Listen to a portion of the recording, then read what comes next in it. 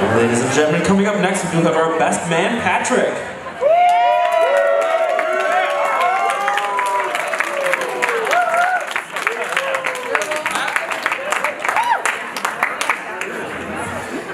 There comes a time in everyone's life when they meet their one true love, their soulmate, the person they're going to know and love for the rest of their life.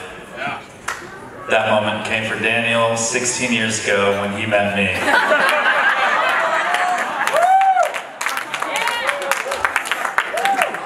I'm Patrick, I'm the best man. I'm very honored to be here today, standing beside my best friend, his beautiful bride, on their big day. And I was just told not to say anything too offensive, so bear with me.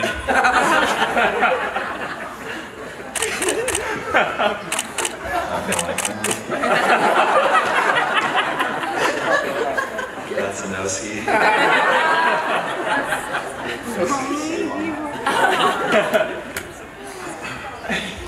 I was pretty nervous about giving the speech, so glad I prepared a few lines, and having started them earlier, I'm feeling pretty good.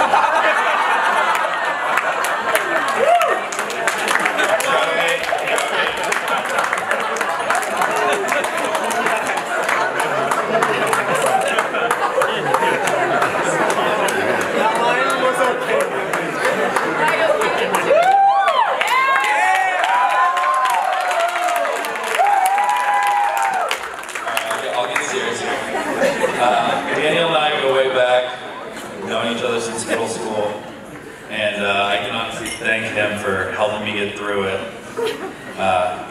As he mentioned last night, I was not the best student, and by helped, I do mean that he would share his homework assignments with me before class, and that he always made sure I had a clear view to the answers on his tests. What are friends for, right?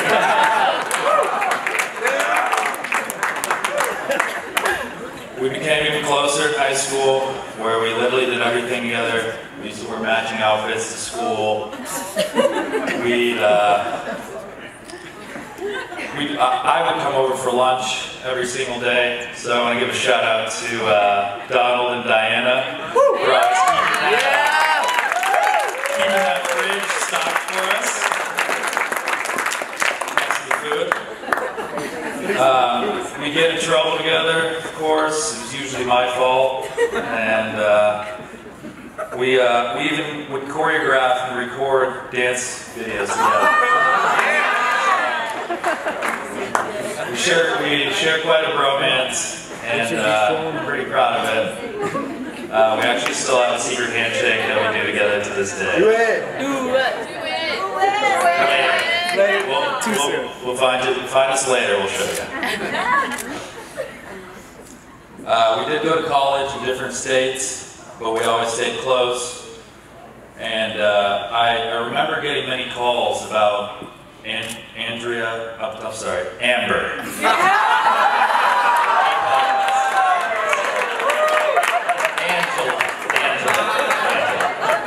I remember getting many calls about Angela when we first started dating, and he really wanted to impress you, so he'd call asking for advice and date night ideas. So, Angela, for all the fun and romantic dates you enjoyed early on in your relationship, I'd just like to say you're welcome. Thank you.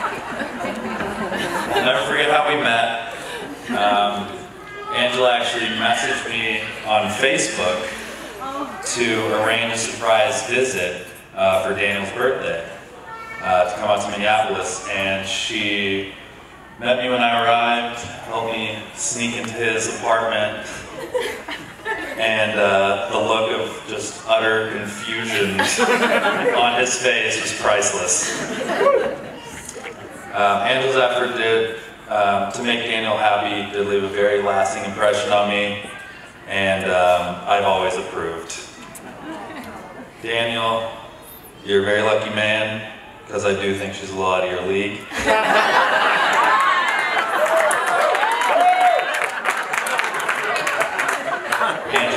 smart, you're funny, you're driven, you're beautiful, you have a big heart, and you have the cutest little accent. I couldn't be happier that you're marrying my best friend.